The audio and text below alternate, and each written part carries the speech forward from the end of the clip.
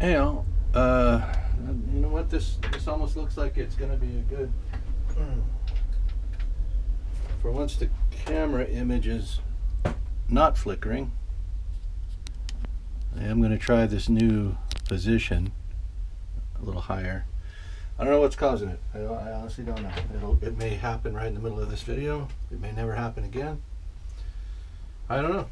But we're going to go ahead. I've had to just delete 4 videos, progress videos. So you're seeing quite a bit of progress since the last video I was able to post. And I apologize for that.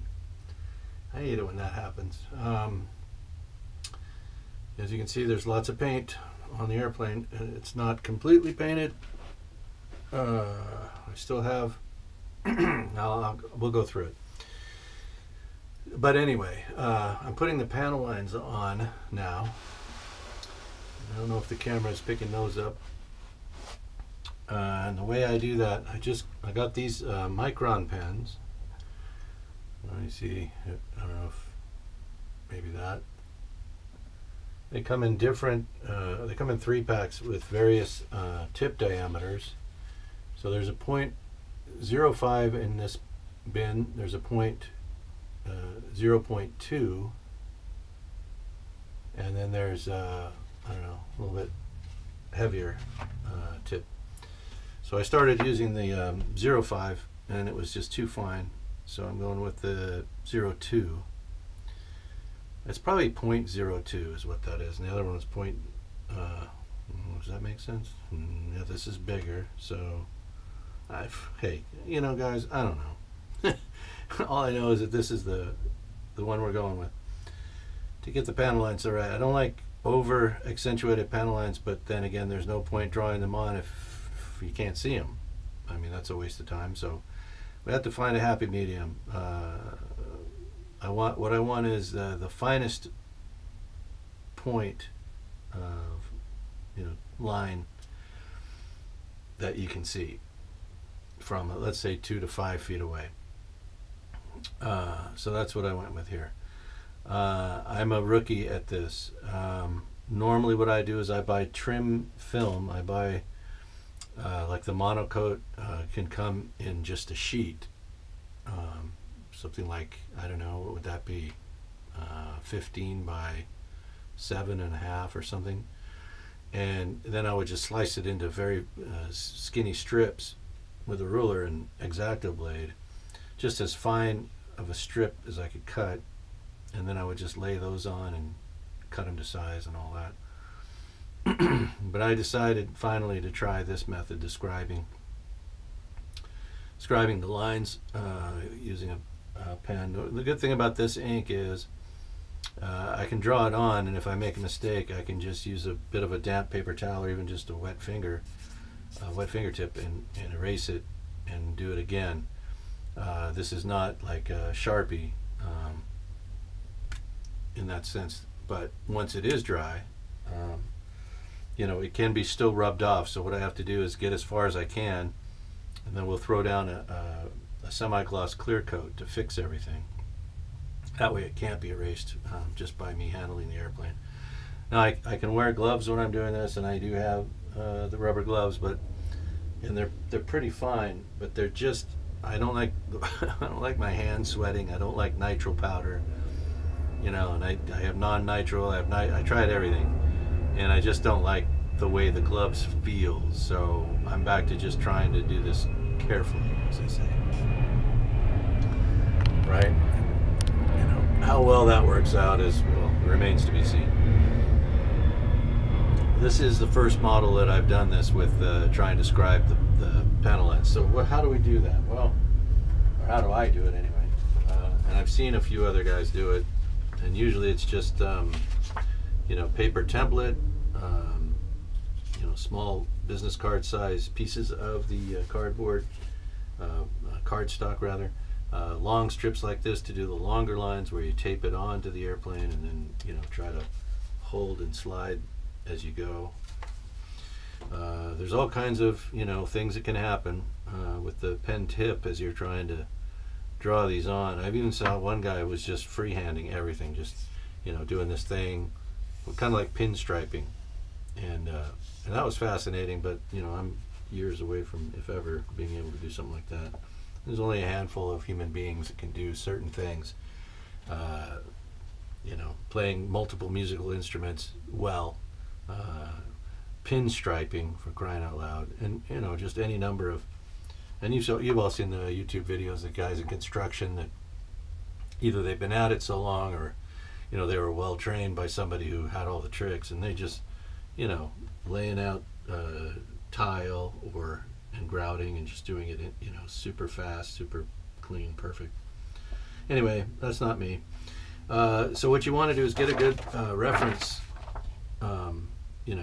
that you can use for where do the panel lines go, and then you just try to do that, as best you can. Now, I normally when I would do this with the trim tape and the film and the strips that I was cutting, I would just capture the main, most prominent panel lines, and just so I would try to lay on probably about 50% of this. With the pen, I'm going to try and put every line that you see in these illustrations, I'm going to try and put onto the airplane. So we've got, in this, I don't have a top view, but ultimately, there'll be other reference material I can go to on the internet, or where have you. There's a couple of line drawings that came with the airplane itself on the plan sheets. They're not as good as this. Again, I think they followed that 50% rule, which is fine. Oh, this is the kind of film I was talking about. This is very dusty. It's very old. I wasn't going to use it this time. I'd have to buy a new sheet of it. I'm sure the adhesive backing on this is pretty well shot. You can just see how old this is. But I would just, lay this onto tape it onto a cutting board, basically, not a wooden one, but sufficient. And then just slice it, razor thin, just very thin strips, as straight as I could make them, and then just lay them on and yada yada. It's not a bad method. It's just what happens is, because of the trim film it's not like decal film, which is ultra thin. It stands off of the airplane, so that when you go to clear coat everything, you can see those raised panel lines. And so in this instance, I was going to try and do it better, do a better thing. Right. So we just go around and lay our templates on and try to replicate. And I'm not going to do it right now. I've learned my lesson. If I work without the camera, I can focus, single-minded tasks onto the airplane and not have any issues. And I am kind of struggling with this. I've got lines that don't look terrific, but what I'm hoping is, and you can maybe see looking down over the top, do I have these square? And that's ultimately what you want to do. You just want to use every frame of reference you have. So for this line and this one, I'm going off of the cockpit line and the cowling line to establish what is straight here, as well as the wing and everything else. So you want to just make sure with any line that goes over the top, you're square and straight to the airplane, and along the side you're square and straight to the keel, the side keel of the airplane. You want to get that straight, because all the other lines work off of your datum points, your center lines, and top dead center and side center and bottom center and all that. So you have to find those first, and then use an appropriate length of cardstock. For these shorty lines, I can just use a business card, and and away you go. Long runs like this need to be taped on, because you just don't have enough fingers to hold this steady while you're tracing the line, and so on. So periodically I have to cut new cardstock templates. Otherwise they get like this. They start getting creased and need to be retaped. But anytime you get a crease in them, they tend to want to buckle as the pen point is coming by. Also, the edges can get frayed, and you don't want that. So again, I wish I felt like doing this on camera. I just don't. And as long as it's not flickering, I thought, well, here, we'll bring up to speed on where the airplane is. Now, I had one other situation.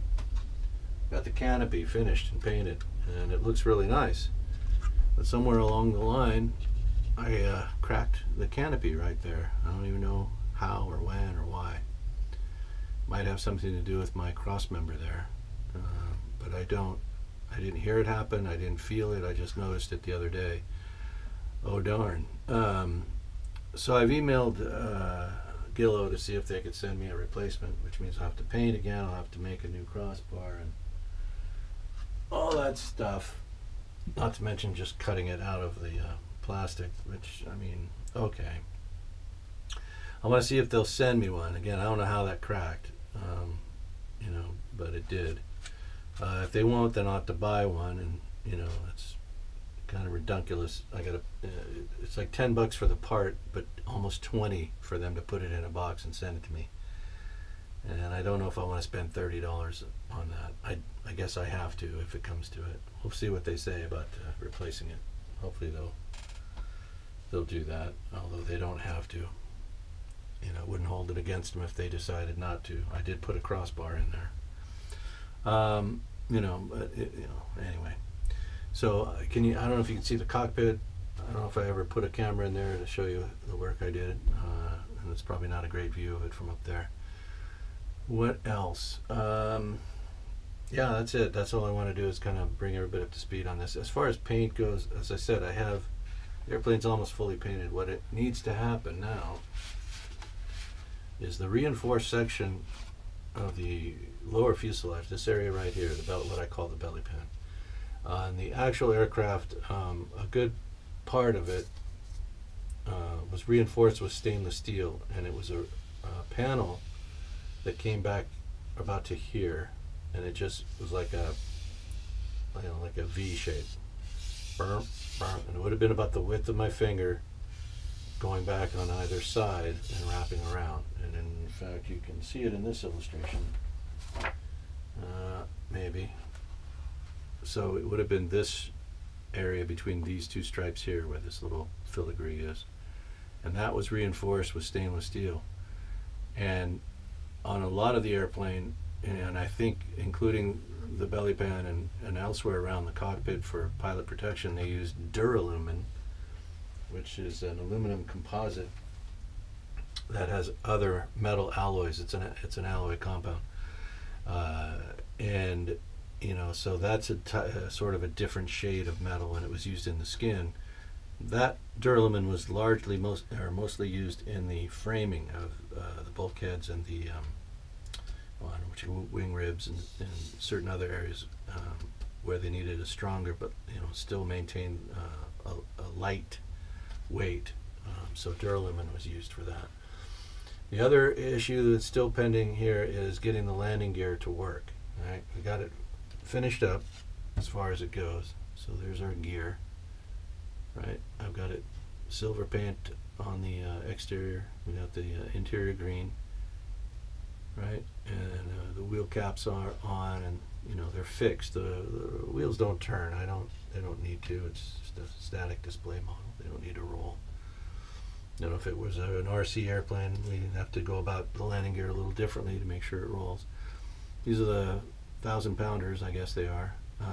Painted the noses, and I've got the strapping material replicated there, so they'll look like they're strapped to the pylons when we get to that point of attaching those. I got the fuel tank, centerline fuel tank here, and it goes right about, I guess, there. Something like that, I guess. Straightly, but approximately in this position. So that's ready to go. And then I have to do the rear landing gear doors, and I'm still, thinking about how that's going to fly, or how I'm going to go about that. But those are some of the larger remaining assembly steps and paint steps that have to go on. And then it's, panel line, and then it's decals. When I get those in, are supposed to be here next Wednesday, Thursday, the decals. and Cali Graphics, and like I said, I'll do a video on how those, you know, what they look like, along with all the stencils, you know, all the little, you know, no step, no push, 200 octane fuel or whatever the hell it is, 100 octane. I don't know, man. Whatever it is, for this airplane. Any little stencils, warning labels, access panel information, all the stencils are going to go onto the airplane. Right. So anyhow, that's our project at this point. I hope the video was steady the whole time, no flickering. And I apologize for the 4 that were eaten alive. There's no way I could post them. They would have put people into epileptic seizures. Anybody who was sensitive to that would have come after me with a pitchfork. So I just deleted them. You know, I wish I could have saved them or done something else. I have to figure out why this is happening. Obviously, that would be important thing to do. But this still looks steady. I don't see any flickering on the screen here. So hopefully it'll be fine. Thanks for watching this video, and we'll get back real soon. Later.